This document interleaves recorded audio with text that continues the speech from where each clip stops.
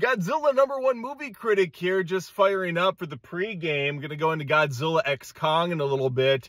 Not huge on this franchise so far. I think it kind of peaked at Kong, and ever since then it's been a downhill spiral to hell and back. Kind of like the Transformers films. I thought the first one was great, good fun, good characters like Sam Witwicky, but then we get to Transformers 5 and it's like King Arthur at the table, and it's just nonsense. This one could be fun, could just be a good action brawler. I'll report back shortly. Just leaving the movie, it was dumb as hell, and I have to tell you, I enjoyed the living crap out of it. I did not expect to. As I said, I'm not really a big fan of these MonsterVerse movies, but this knew exactly what it wanted to be.